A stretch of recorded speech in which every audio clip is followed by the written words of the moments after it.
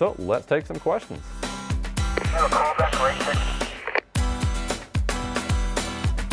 Okay, here we go. I see a question here. Do you want to increase bandwidth to 25K? Assume you're talking about on the channel setting there. Let's see. Actually, that may be let's see here. That may be something that needs doing on that to work for amateur radio.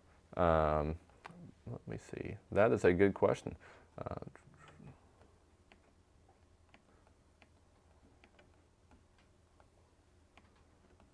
Okay, maybe one of our, that's a good question. It's been a while since I've set one of these up like that. Maybe one of our techs will be able to give me some guidance there, but that's a fantastic question. We're definitely coming back to this one, by the way. I want to make sure you get the correct answer there. Okay, here's a question. Glenn asks, say I am listening on a repeater in a zone. I transmit and wait, but after a few moments, my Anytone 878 UV2 Plus mysteriously switches to another zone on the screen. What is going on? Yeah, so Glenn, if your radio is switching to another zone and you haven't like pressed any buttons or told it to do that, that shouldn't be happening, at least mysteriously. You may want to check your firmware. I know there's some firmware that may have gotten released some places out there that's a beta firmware. So definitely give our tech team a call. We can help you verify that it's not like a beta firmware, because there's a few beta firmwares that got out that may have some bugs, and we can get you set up on a stable firmware. Or if that's not the problem, we'll get it taken care of for you. Yeah, and that's a fantastic question. So you would actually want to have your bandwidth set to 25K. So we'll program that again here real quick. I've been working with DMR so much lately that almost forgot all about that. So I appreciate you pointing that out. So we'll switch that over to 25K on that bandwidth, and then we'll write this to the radio again. Write to radio, other data, and maybe we'll actually reach someone this time. There we go. Okay, Ken WQ9V asks, what is the scan feature for?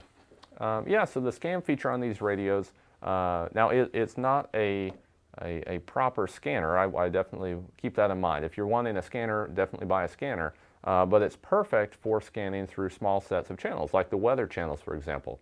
I have them programmed in. I'll turn scan on and scan through those weather channels. Or if you want to program in some local repeaters, it can scan through those local repeaters. It's perfect for that.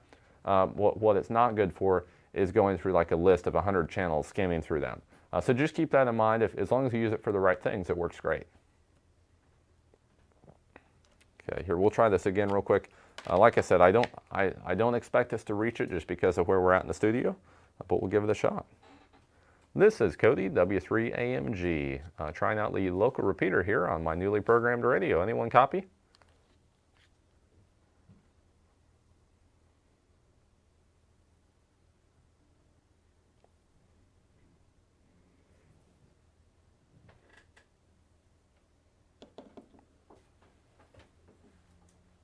Okay, take some more questions here. Ed asks, in CPS, what is the friends list? Let me see here. I am not familiar with the friends list myself. Let's see, we have a scan list. Yeah, I'd actually like to learn about that. Maybe if you folks have some information on that in the chat, maybe you could point me in the direction to where that is. I'm not, oh, let's see. Ed also asks, does the CPS have a find function in it?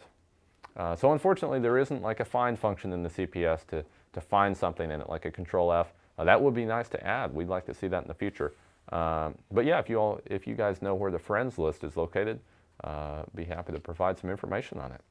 Here we go. David, in 8POT, will your hotspot do D-Star and DMR plans fusion, I think. So yeah, the SkyBridge, we've got one down here. The SkyBridge dual band digital hotspot, it'll do DMR, D-Star, System Fusion, NXDN, and P25. It'll actually do all of them. And it cross modes between most of them. So if you have your radio and you want to get a SkyBridge, that's going to allow you to not only use it with your radio, but probably any radio you'll get down the road, and you can even try out some of those other modes with your radio currently. So it's an awesome little tool there. Not all the hotspots out there can do that. And paired with the screen, the big screen on it, makes it super easy to use. So great question. Here we go. James asked, can I set up the SkyBridge Plus as a local repeater for when I go out, I think out of town is what he's referring to. Yeah, that's a good question. So James, the SkyBridge is going to act kind of like your own personal repeater. It's not going to be a repeater for other people to use it specifically, but if you want to go out of town, you can take this with you, connect it up to like your cell phone's Wi-Fi, and it will work just the same way it did for you in your house on your road trip anywhere around the country. You won't have to reprogram it. So it'll be perfect for you as kind of a personal device, personal repeater, connect you into that network just like any other DMR repeater would. But in terms of being a repeater that other people are all going to be able to use, that's not what it's for. Oh, here we go. Sam, WS4BSA asks, what is the wattage for turbo, high, medium, and low power settings? So I know that the wattage for turbo on these radios is 7 watts VHF and 6 watts UHF. As for the lower tiers and what those wattages are, I don't have that off the top of my head. That'd be awesome to know. If you folks know that in the chat, definitely post it out there. We'd love to hear that. But for turbo, you're getting 7 watts VHF and 6 watts UHF. WB2DX asks, will they do SSB or single sideband? No, so these radios are just 2 meter, 70 centimeter, just standard analog and digital radios. So they're not going to do single sideband, but they will do DMR, so you can talk to people all around the world on DMR. Okay, here we go. Tom asks, do you need to set an offset? That's a good question. So an offset in terms of, sometimes it can be referred to here, like the offset is negative 0.6. So that's automatically going to be set when you set your downlink and uplink frequencies. Now sometimes they'll just give you one and tell you either a positive or a negative offset. In that case, the one frequency is going to be your receive, and then your transmit's either going to be plus 0.6 or negative 0.6 based on that. In this case, it would be negative. So just keep that in mind. Now, if you're referring to in the CPS, sometimes there's options for an offset. I know on the radios you can do one. That is actually for changing your radio's alignment, if you will. So if it's consistently outputting the wrong frequency, you can actually adjust that so it's right on frequency. Really, you never need to do that on these. We've never had one that you had to. But it is cool, it can do that. If for some reason your radio ever got off of frequency, you could change it. Jesse asks, hey Cody, could you explain listening to multiple talk groups? Can I do that from the radio itself? Awesome, Jesse. Yeah, so with talk groups, generally you're just going to be able to listen to one at a time because you actually have to key into it to listen to it. Now, if you're listening to a local repeater and multiple people are on different talk groups, you could use digital monitor with all your time slots open and probably listen to multiple of those conversations, if you will, at one time. But generally for talk groups, it's going to be one at a time. Greg asks, what does missed call mean in DMR mode? It's annoying. Yeah, that's a great question, Greg.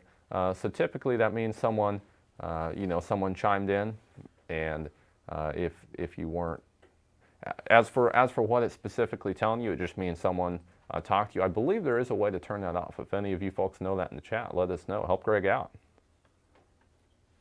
But like if you get that message and you dismiss it, typically you'll see who that caller was. It'll show you that. Okay, here we go. WB2DX asks, how long is the battery life from full to no longer usable? Great question. So the battery life, that's one thing I personally really like about these radios. I've had some other radios that end up, being dead when you need them. These batteries last just about forever, and with them being lithium, even if you're not using the radio, they still pretty much keep a charge. So it's all going to depend how much you use it. But if you use it, a fair amount, some every day, you're probably going to get at least a couple weeks out of it. I've had some radios go for a few months, with use here and there, and they're still running strong. If you're transmitting it hours on end every day, it's probably just going to last you a few days. or a couple days. But just keep that in mind. The battery life on these is absolutely fantastic. And one of the other cool things, you can actually take the battery out and charge it in the charging cradle. That way you can always have one charging and then swap it out with your other battery when it comes time to change it. Yeah, so Dallas asks, I goofed up my Bridgecom purchase SkyBridge. Do you offer repair services? Absolutely, Dallas. Yeah, we'd be happy to help you with that. Give us a call, 816-532-8451, and our tech team will definitely get you sorted out there. We might even be able to help you fix it without even sending it in for repair. We can probably help you with it right there in your own home, but if not, we'll definitely get it taken care of for you. Awesome. Hey, Ray chimed in with some information on the frequencies. Thank you, Ray. So turbo, as we discussed, is 7 watts VHF, 6 watts UHF. High is 5 watts, and these are for both. Medium is 2.5 watts, and low is 1 watt. So thank you, Ray. That's awesome. Here we go. Here's another question. How do you turn off the beep that is heard when a person dekeys or the channel drops? Yeah, that's a great question. So if we pull up the CPS here, we can open up the optional settings. And then, let's see here, go to volume and audio. Well, that might not be the right section. Let's see. Alert tone, here you go. This is what you want to customize. So under the alert tone section, that's going to give you the ability to customize all of those different tones when someone's, the talk per minute, just all the different tones. You can change that here. In fact, if one of them's annoying but you want to keep it, you can even change the hertz on what those tones are as well. So definitely check that out. You should be able to change all of your tone settings from there. Robert asks, when a scan stops, it says that the channel, it stays on that channel. Is there a way to make it start up again after a few seconds? Okay. So what's happening is he's scanning, it's staying on that channel, and he wants to make it start up again after a few seconds. So if that channel is not active, it should do that. It should continue scanning. So you may want to play around with your squelch if you're an analog. Make sure that it could still be hearing something on that channel. It's when I have mine set in scan, if someone stops talking on that channel or whatever transmission's coming through stops, it'll keep scanning. So definitely make sure there's not a signal coming through. And if there doesn't appear to be, maybe crank up your squelch a notch, see if that fixes that for you. If not, give us a call, we'll help you out with it. Thank you all very much for watching. I hope you learned something from today's video. If you did, be sure to hit that subscribe button and click the notification bell next to it to make sure you don't miss out on any more great content. That's all I have for you today. I'm Cody, W3AMG 73.